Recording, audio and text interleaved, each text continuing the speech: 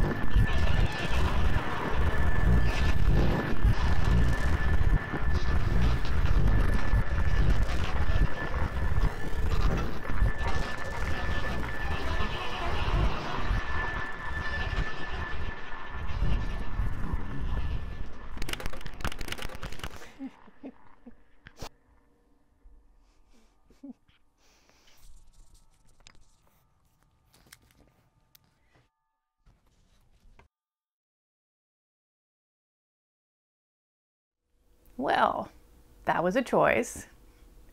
But I did get a few takeaways from this little experiment. Number one, be sure to hang on to your microphone if it's perched precariously on top of a balloon you're popping. And number two, this actually gave me a little more hands-on experience with working with a contact mic and when it would be good to use one and when you could just use a regular one. I noticed a lot of my sounds didn't sound drastically different, but then there are some, most notably the wire spring, which is a classic, that sounds dramatically different with a contact mic. So that's just all good audio information to, put in the old noggin for future usage. I do really enjoy playing with the concepts of noise and sound and music and the intersection between all of those, because when I was putting this together, I had a whole hour of just me making random noises and I had to decide what is the direction I'm going with this. And to be honest, I'm still not sure what direction I went with that. But, should I go industrial? Should I add some vocalizations on it? Should I put something more musical on top of it and not just make it entirely noise, even though, wasn't really the original plan? So you can play with a lot of different ideas when the expectation for a thing, for instance, a guitar, if you walk on stage with a guitar, people have an expectation what you're going to do with that. So when there are less expectations about the sounds that you're using, you have a wider range of play, but also a much smaller audience. In the future, I'm definitely going to be playing around with some of these concepts a little more. I guess it sort of just depends what sort of strikes my fancy. But thanks for stopping by and hanging in there.